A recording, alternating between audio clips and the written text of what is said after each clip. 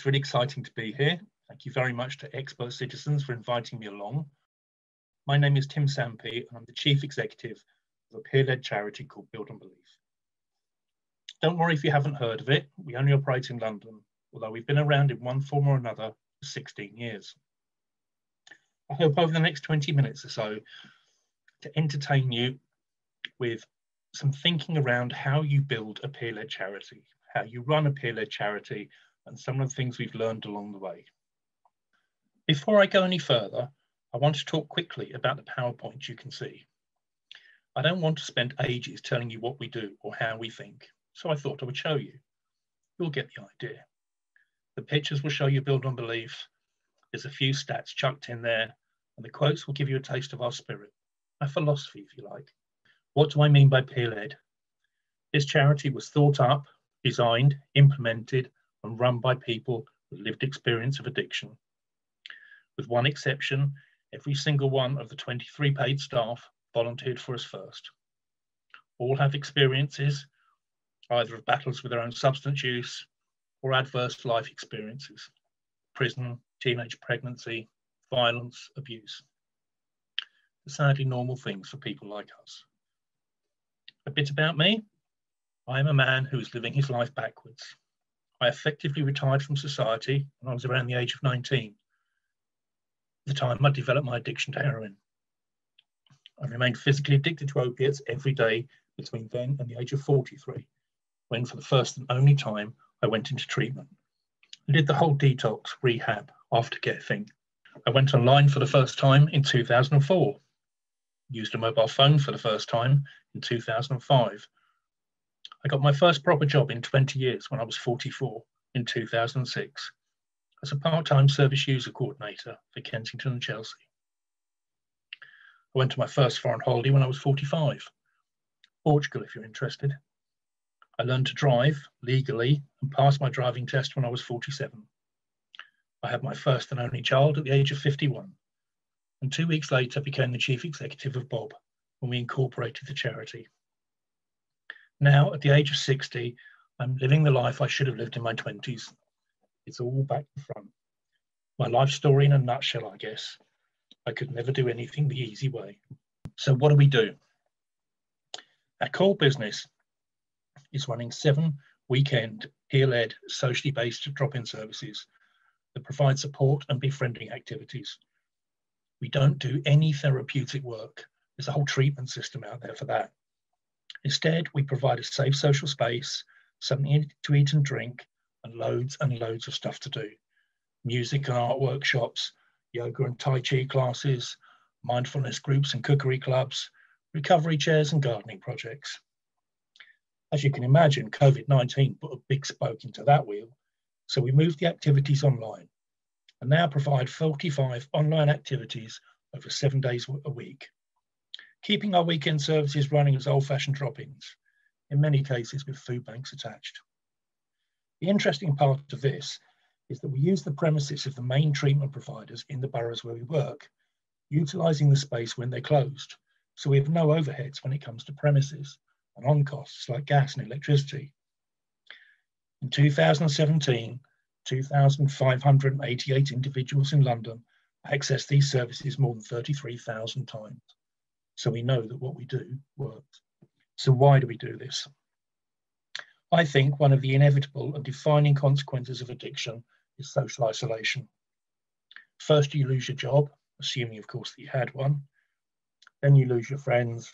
And finally, you lose your family. And all that is left is you and your substance use. Structured treatment is designed to identify the cause of your problem and work out the changes you need to make in your day-to-day life, make things better. Added to that is William White's, the noted academic, statement that a treatment journey is 2 years long. That is from the moment you first decided to deal with your problems to the time when you're ready to toddle off into the wider world. Just being in treatment doesn't fill 2 years worth of time. I and my friends thought there was something missing from the treatment system back in the day when we were clients. That's not to criticise the providers. I'm very grateful for the support I received. But everything ran 9 to 5, Monday to Friday, and my life and my recovery didn't. I hated the weekends. I was unemployed, so I had no money. I had no family to speak of, and had recently become single after ending a long-term relationship. There was nowhere to go, nothing to do, and no one to talk to. I wasn't a fan of mutual aid meetings. The war stories bored me, and I knew there were plenty of people in the same boat. What I wanted was somewhere to hang out with my peers, have a little fun, and build my social network in a manner that felt safe. We thought that what was missing was a place to practice our social skills and get us through that dead time, that dangerous time in early recovery when you've dealt with your substance use, but the rest of your life is a void, while you struggle to work out what it is you are going to do next. Our services are designed to help fill this gap, and we model all our activities around the 5 ways to wellbeing. So a few examples. Be active. We have a badminton club, table tennis competitions, a gym and swim club, running and cycling clubs. Give back. We have a big volunteer program where we train and support people to work and run in our services. Take notice. We have mindfulness classes, Tai Chi and yoga clubs. Keep learning. We have volunteer and service user training, creative workshops, and a cooking club. And connect, probably the most important part of all, the social club itself, our recovery support groups, and our recovery chairs. I imagine you want to know how a couple of ex-heroin users in treatment made all this happen.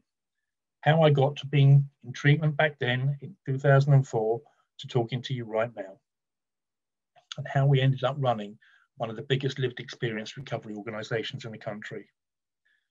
First of all, we were very lucky. The timing was right. In 2005, service user involvement was big in London and there was money floating around. Secondly, I met the right commissioner. We initially started with £200 to buy some badminton equipment and hire a court each week.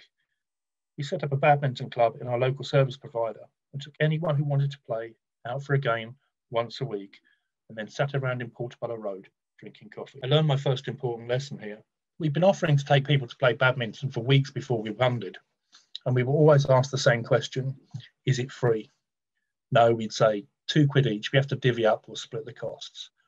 And every time we got the same answer, nah mate, I can't afford it.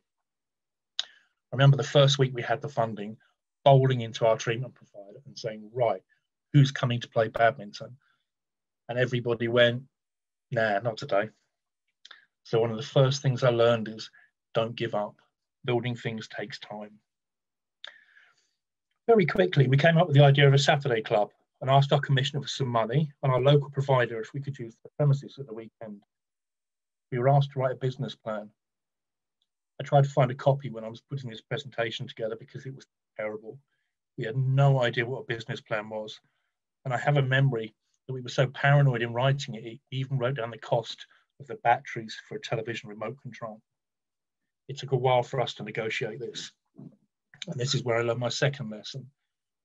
It was a very bold piece of commissioning back then because our services were not for people who were abstinent.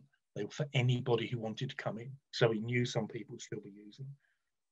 We were told, okay, we'll fund it, but you've got to have a staff member present. We didn't like this idea, especially since we had to pay for it and it cost us about £4,000 a year. So we said, okay, they can come in, but they have to stay in the office. They cannot come downstairs and interfere. We'll call them if we need them. And we did that for a whole year. At the end of that year, we went back to our commissioner and the provider and said, look, we've never called you because we don't need you. Can you go away now? I think the most important thing about that original weekend service is that it was a collective effort. There was no such thing as a stupid idea, and everyone was encouraged to contribute. I learned early on to try ideas that I wasn't sure of and that others thought were good. For example, in our services, before we start work, we always sit around in a circle and we do a check-in, one at a time. Hello, this is how I feel. This is what my week has been like. And when we finish, and the service is closed and our clients have gone home, we do the same thing again. We check out, although we tend to talk more about work. It wasn't my idea and I wouldn't have done it, but it taught me to listen to the people around me. It took 3 years to build and develop that original weekend service. We worked out our ground rules step by step for ourselves. This was really important. We did not copy anyone else, but we played about trial and error. You should find somewhere in the pack that I sent through to expert citizens a copy of our volunteer handbook. It took a couple of years for us to write that and put that together to create a framework, a set of rules, but we did it without referencing anywhere else. This is important because that is where originality comes from. So, for example, in 2005, when we opened the original weekend service, there was an unwritten rule in London. You could not volunteer for any organisation involved in drug and alcohol treatment or support until you had 2 years clean time up on the board. We decided that was dumb and we threw it straight out the window. We said, no, people need something to do. As long as they're not dependent, under the influence when they turn up for work, and they're seeking help for their problems, they can volunteer for us. I'm really proud of that. To the best of my knowledge, I think we were the first people to just tear that rule up and throw it out of the window. It made perfect sense. There were some big problems in building this. Working out what would cause us to exclude someone from the project was very, very difficult for us.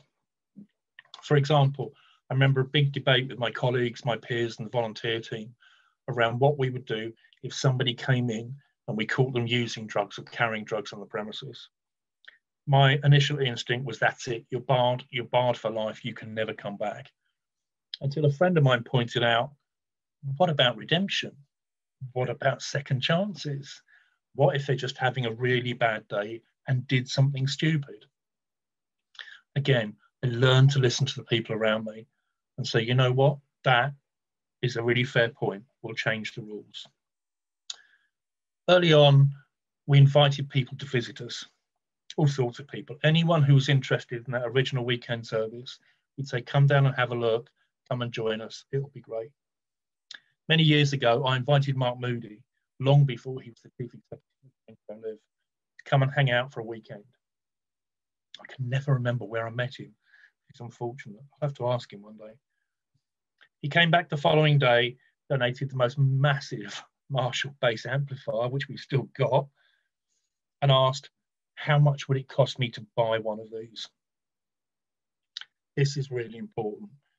We'd spent 3 years building this weekend service and making it really, really good. And then we moved into stage 2 of our development. We cut a deal, we negotiated with what's now CGL, and we sold them a weekend service in another part of London. I mention this because I think there are 3 stages to build on belief. The first stage took 3 or 4 years, which was creating the original weekend service. The next stage took 5 years, which was selling that weekend service. I think CGL were the first people to buy it from us, and everybody else sat back and thought, let's see if they can replicate it. Let's see if they can replicate it. And after 5 years, other people in London went, wow, they can. And then they wanted to buy it too. And we moved into stage 3 of our development. So building these things, creating these things is a long-term process. You have to take it slowly. I thought I'd spend a little time talking about what we've learned, because I think learning is so important. And I really want to encourage other people to have a go at building their own projects and building their own services. So when I sat and thought about this, I thought these are the things that I've learned. Number 1, don't rush. It took 16 years from that first game of badminton to me talking to you now. Take it in small steps. Do something. Make sure it works. Do the next thing. The next one was a battle for us, but we sorted it out, and it was this. Don't get caught in the trap of trying to define recovery too closely. It doesn't matter whether someone chooses total abstinence, likes to take the odd drink socially, or prefers a medicalised model where they're scripted and stable. The only person that can define recovery is the person doing it. And I've seen many interesting lived experience recovery organisations fall apart because of their internal conflict over what recovery is supposed to be. At Bob, we support people to make their own choices and then achieve their goals, gently pointing out any flaws or risks in their reasoning. We may disagree with those choices sometimes, but then it is not our choice. For example, and for the life of me, I cannot understand why anybody would watch Strictly Come Dancing. But that doesn't mean if I was king of the country, I'd ban it from television. Probably. Next point. And again, we learned this early and it really helped us. I think Build on Belief is amazing. I think what we do is unique, and I think we do it exceptionally well.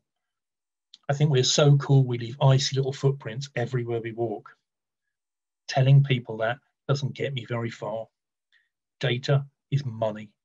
It may be tedious to collect, boring to collate, and a pain to keep updated, but you cannot get funded if you cannot evidence what you do. In our early days, we only collected names, postcodes, gender, which for us was basically male, female, other, and ethnicity, which was black, white, other. I mention this because a long time ago, I did a short presentation for a local authority on our work. And in the early days, and started giving them some of the statistics we got. And when I mentioned ethnicity, somebody turned around and said, "How did you do that?" Do what? I asked. Get that many people of BAME origin into your services. Well, we kind of opened the door and said, "Come in," was my response.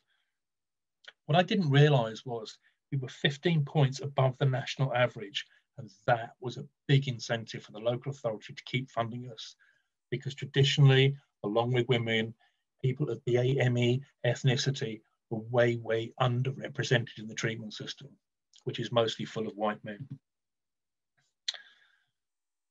So it was big learning. I've got to be honest, I messed the same presentation up a little bit later when I got tangled up in the difference between contacts and individuals. So when you're measuring this stuff, if Bob comes in on a Saturday, that's one individual, Bob, and one contact, because he came in on Saturday. Bob comes in on Saturday and Sunday, that's one individual, Bob, but two contacts. This was explained to me in the course of my presentation, and I made the mistake of saying, "Oh, I get it. We've only got one client, they just come in and out an awful lot," which resulted in the commissioner pointing a very, very stern finger at me and saying, "Never, never make that joke again." If you want to build something, you need to do the hard yards. A large part of my life these days is taking up looking at finance, contract monitoring reports, funding models, and so on. I can't say it's the best part of my job. Over the years, I've seen many lived experience recovery organisations collapse through lack of money because no one was paying attention to the funding, or fall apart because the people in charge felt that their job consisted of little more than standing up at as many conferences as possible and telling the world how wonderful they are, and then sitting around with their feet on the table, telling everybody else to do what to do. Leadership works through example. If you want your team to graft, you have to graft twice as hard, and you have to be seen doing it. You share out the fun stuff with an even hand, and never ask anyone to do anything you're not prepared to have a go at doing yourself.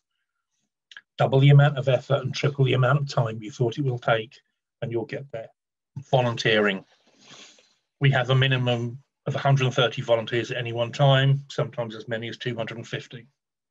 And I think 4,000 people have volunteered for us over the past 15, 16 years. Volunteering should be fun. Volunteering should be supportive. People prepared to give up their time, energy, and passion to help you run a project are not cannon fodder. They should be loved and applauded, held up as good examples of citizenship. Therefore, you should always fit the task to the person and not the other way around. You will never get anywhere asking people to do something they do not want to or cannot do. For example, many years ago, when I was running a service myself, I had a gentleman who really, really wanted to volunteer, but had a degree of learning difficulties, and we couldn't teach him boundaries. We couldn't teach him to keep his distance from people when he spoke to them, and we couldn't teach him that some conversations were not appropriate. Did we stop him volunteering? No, we did not. What we did was we had a long talk, and then we found a whole series of tasks, a lot of them in the kitchen area, where he could help and volunteer and be part of the team. We fitted the job to him, not him to the job. You should have award ceremonies, communal dinners. There should be positive feedback. cuddly supervision. All these things are vital to running a successful volunteer team. And as I said, trust me, I know, I've had thousands. What else have I learned? Failure is a part of success. It doesn't matter how good an idea is in theory, you need to road test it. We put together a suite of 45 online activities at high speed as a response to the COVID-19 pandemic. We're very proud of that. It was hard work. None of us had ever heard of Zoom or Teams, so learning to use it was a bit of a trial.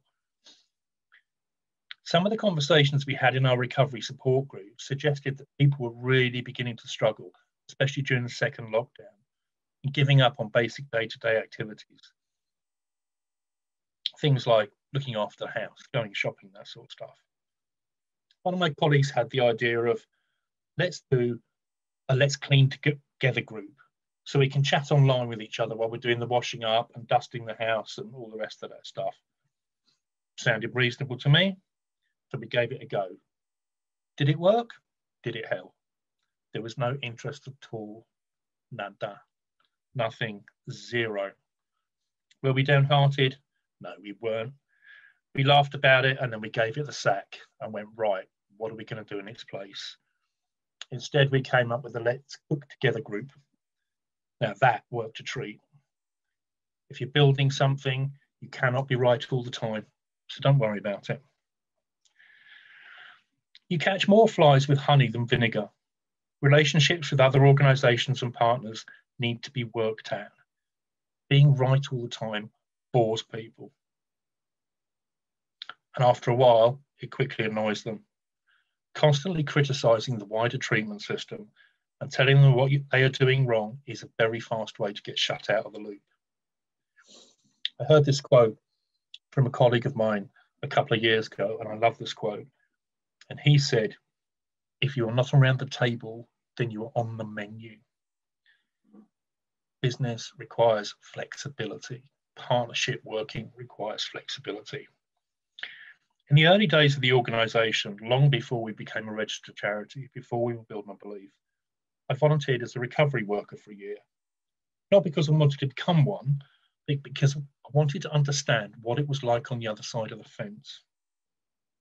It was one of the smartest things I did.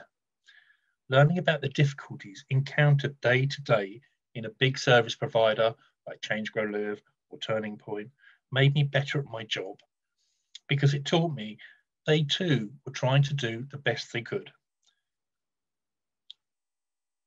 And we learned that we are far better able to support our clients if we worked with our partners and recognised the challenges they faced as well as the challenges we faced, rather than sitting back and enjoying ourselves by throwing rocks over the fence. To build your organisation and your ideas, you have to be able to negotiate. If you want something from your local service provider or commissioning team, whether it be money, access to premises, whatever, take the time to find out what they want. What do they need? How can you help support their work? How can you help meet their targets?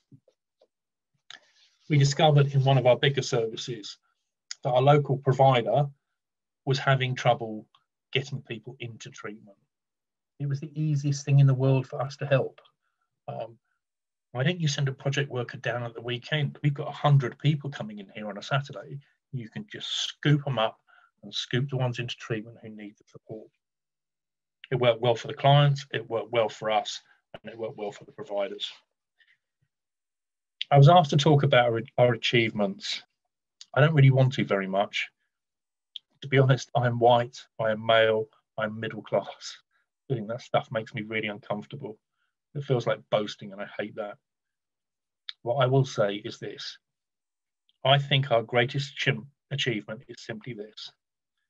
Build on Belief proves that a group of people from dysfunctional background, coming out of decades of addiction, written off and unwanted by wider society, can come together and build something that changes the treatment system, empowers and supports thousands of others, and creates a community for some of the most disadvantaged people in society. I'll leave you with this quote from my PowerPoint. Never doubt that a small group of thoughtful citizens can change the world. Indeed, it is the only thing that ever has. I believe with all my heart that if we can do it, you can do it too. You can get my contact details or speak to me later on over the day if you want to talk about this any further. I hope that was reasonable. I hope you enjoyed it. I hope it made sense. It's very difficult talking to a screen. I'd much rather be standing in front of you. But thank you for listening. It's much appreciated.